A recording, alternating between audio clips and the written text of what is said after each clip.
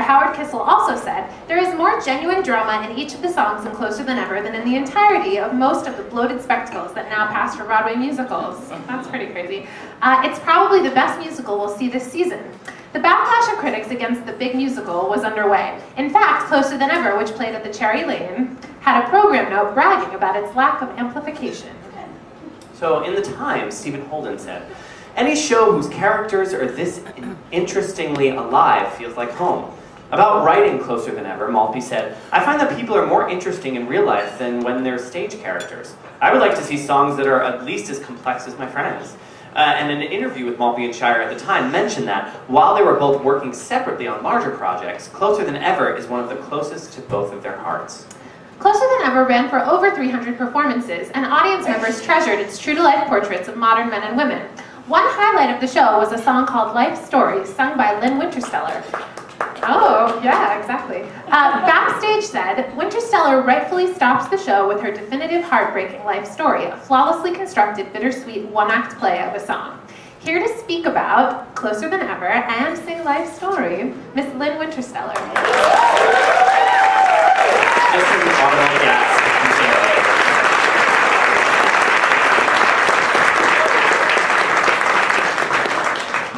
Hello, everybody. Hello, Lynne Wintersteller. Okay, I got two stories of Closer Than Ever. The first one is that I turned it down, not once, not twice, but 3 times.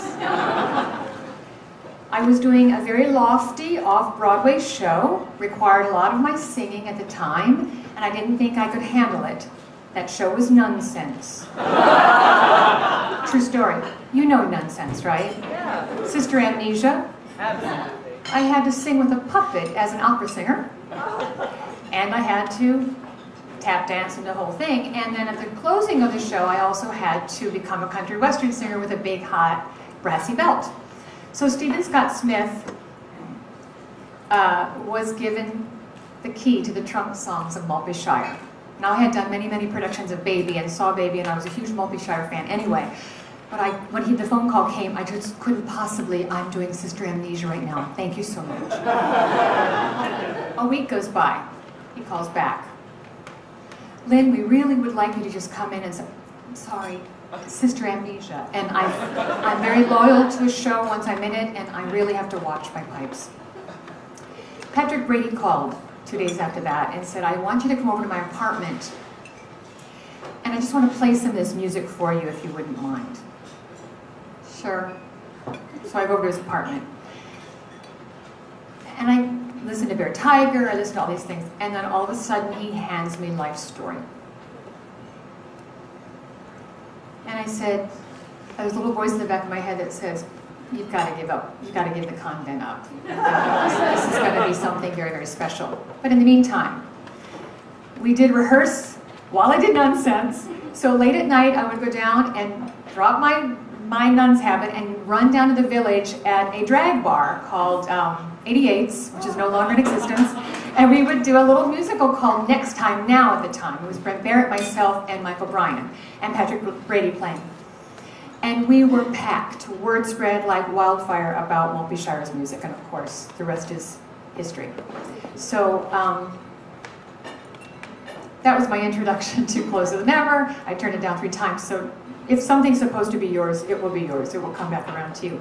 The other story is, I have to set the record straight. Seth Rudetsky has this on his blog, and it's so wrong because Brent Barrett is such a gentleman. It is the wrong story. It is Richard Newens who did this, and I need to tell this real quick story. This has nothing to do with life story, but it is my life story. Richard Newens is one of the funniest, driest, nastiest human beings ever to work with, because he'll make you crack up on stage and look at you and turn to the audience as if it's your fault. So he knew, the whole cast knew, that once Bear Tiger was done, I could relax in this show. Bear Tiger is a list song of animals.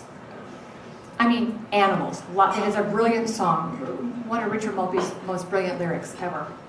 And I stressed about it every show, from the beginning of Next Time Now to when we closed it 2 years ago at Bristol Riverside Theater in Pennsylvania. I stress about that. And it is the beginning, if you know, it was bum bum bum bum bum bum bum, dun dun dun dun dun dun dun dun dun, and I would rock in and go, stop! All right, that's it, and start the list song, right? I'm standing there waiting in the Cherry Lane one day. I didn't see Richard Mullins, but he happened to be there in the shadows, and I'm waiting, concentrating, and the cast knew not to mess with me, because that was my real scary song. I'm standing there, bum bum bum bum bum bum bum, da da da da bum bum, and all of a sudden Richard Mullins comes out with his water bottle and goes, right here. I had a cranberry shirt on. Seriously, I was lactating. I walked on stage, and of course I'm petrified because of what animal's going to come out of my mouth next. I'm concentrating on it, and the whole audience is going. And they're trying to figure it out. They're sort of going, is she lactating? Because they were perfectly round. I could never get Richard Mullins back. I could never get him back, but that was... Anyway. I just want to say, Richard Maltby and David Shire are dear friends, and they are true geniuses. And they write about the simplest things. And it is such a gift, an opportunity for an actress. It's like eating filet mignon. It is just, you sink your teeth into their material, and they can take the simplest thing, like a dinner party conversation, which is what this woman was, and she talked about her life. And little did she know that Richard Maltby was going home to write her life down. And it turned into this song, and it's truly been a gift for me, and I hope a gift for you. Do I need a stool? Do I want a stool? Oh, I don't know. Yeah, all right, we'll do it. It's a stool song.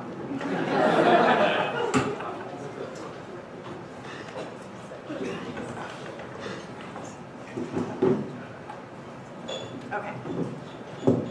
Can you hear me? Hope I can do this right. All right. Go ahead, Caleb.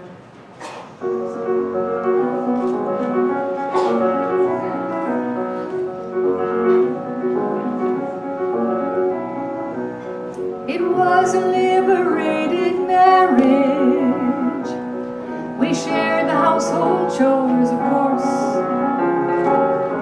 We understood each other's feelings right down to the day of our sensible divorce. I didn't ask him for a penny.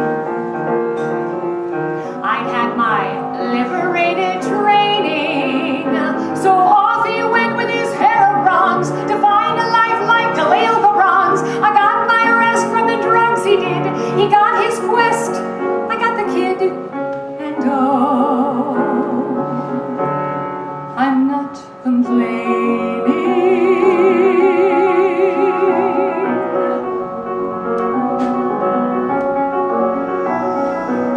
So I set off to be a writer, a modern mother on her own. I wrote up happenings at galleries, turned down jobs with salaries, stayed freelance and alone. I fought the battles of the 60s, which you recall were rather draining. When men were thick, I hit the fray, became a prick, got equal pay.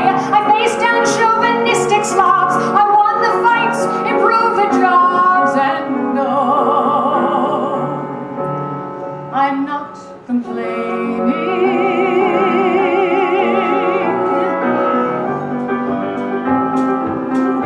Still got it. My husband found himself his ashram, lost 40 pounds and went through hell. Then one day he came back from limbo, found himself some bimbo, and moved to a New Rochelle. I raised my son, and I had lovers. My choices sometimes take explaining. I'd meet some jock, my friends would scoff. He'd stay a while, I'd drive him off. I kept my space, preserved my turf. 6 months, I'd send him back to serve, and oh, I was not complaining.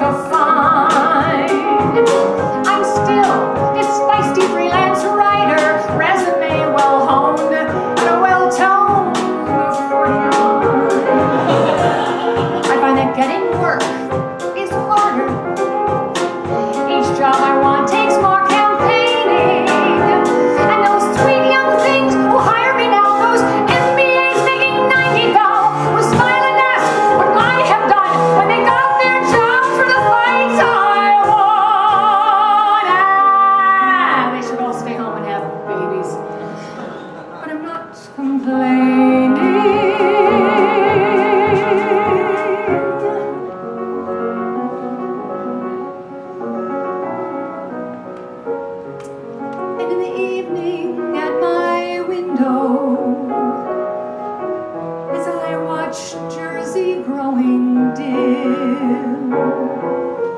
I feel a troubling emotion summed up in this notion. I wish I'd stayed with him. Lord knows each day with him was madness, as I have spent my life maintaining.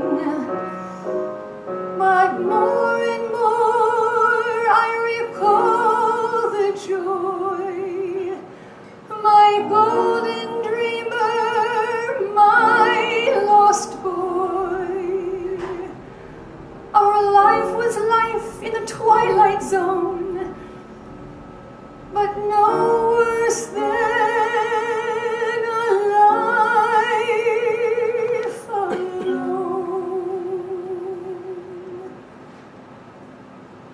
And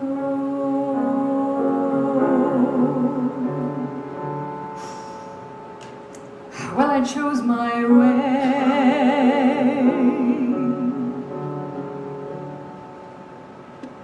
and I'm not